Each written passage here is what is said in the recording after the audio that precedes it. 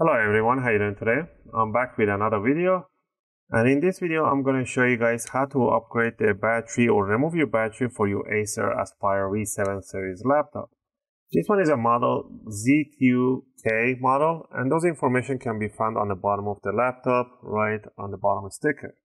And right in here on the barcode on the top it will tell you V7-481-6682. But this applies for any Aspire V7 series laptop. So if you want to replace the battery, it doesn't have to be the same exact model. It's pretty much the same thing. Alright, so I'm going to keep this video really short and quick. And I'm going to give you a really good tip how to charge your battery, your initial battery charge, how it should be. Because people make a really big mistake once they put the new battery in and they start using it like old battery they had. First thing first, you want to power off. You want to grab yourself a screwdriver set. I'm going to be using an UFIXTEK screwdriver set. These are one of the best screwdrivers I've been coming along with. These are S2 class steel bit. We're going to be using a Phillips #1. If you get the Pro version, they will come with an opening tool and pliers and tweezers. But if you don't, grab the basic tool set and grab yourself a guitar pick. And metallic guitar picks are really suitable to opening covers and cases. I'll leave the link in my video description. Now down here on the bottom of the laptop, you're going to see a whole bunch of screws. We're going to start removing all the screws. All the screws are the same size and height, so don't worry about mismatching them. Just go ahead and start removing all of them, even the one in the middle.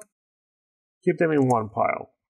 Also, if you guys like my video, if my video helping you guys to do your own service, upgrade, or replacing parts, you can support the channel by clicking that like and subscribe. I'll greatly appreciate it, and it'll be a great motivation for me to make more videos, take requests, answer your comments in the video area.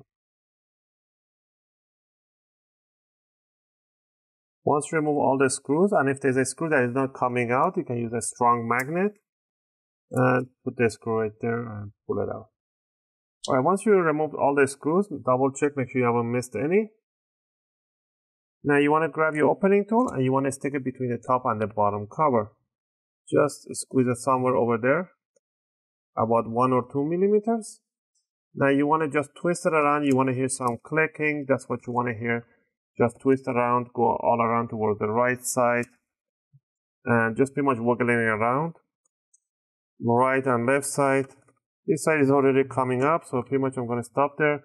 Lift it up, wiggle it around, and move it around and pull it out. So this is the bottom cover, and the battery should be right in front of you, right in here. So we're going to remove the battery. So there's only one screw in the middle that holds the battery in, and there's one connector. So we're going to pull this connector back gently, and it should come out evenly backward. So there's the battery disconnected. We're going to remove one screw in the middle, and we're going to try lifting up the battery just like that, front end up, and it will come out just like that. The model for this one is an AP13B3K. So I'll try to get the link for this one, and I'll leave it in the video description so you guys can purchase. Let's say you bought the new one. Imagine it's the new one. So you want to put the bottom side, these two hinges right in here, right under the palm rest right there. And you want to bring it down towards the casing. Put it right there. Make sure the cables are not in the way right there. And put the single screw that holds it in place. Tighten it up. Grab the jack. Make sure this side of the jack, which is pure plastic, is facing upward. On the other side, there will be a pins exposed. So the exposed pin has to be on the bottom. This side up. You want to bring it evenly towards the jack. And you just want to push it in towards the inside the jack right there. Now once the battery is in there, we're going to put the bottom cover on, and now this is the important part I'm going to explain. We're going to start putting all the bottom screws first. Doesn't matter which order you start, just put all the screws in. And you don't want to power on the laptop right away. You want to just plug in the charger on a office state mode. You want to put the charger and leave it charging for 5 hours at least. Not 2 hours or 3, leave it for 5 to 6 hours charging while it's powered off. Because that way it doesn't stress the battery, because that's the initial charge. You don't want to start using it on the little bit of charge that it comes from the factory. You want to charge it completely while the laptop is powered off. So after 6 hours of charging, you can unplug the charger and turn it on and use it on a normal use. Do not put games or anything stressing it. Just use it normally for 3 to 4 hours, whatever, how long it lasts you. So let that battery to drain completely, nicely, slowly. Don't force it. Once its battery is drained, power off the laptop and leave it charging for another 3 to 4 hours.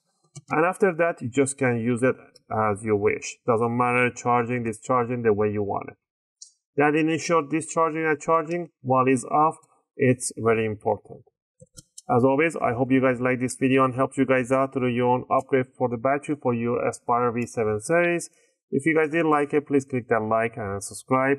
I really appreciate it. If you have any question or requests, feel free to leave them in a video comment. I always try to answer them as soon as I can. As always, thanks for watching, and I'll see you guys in my next video.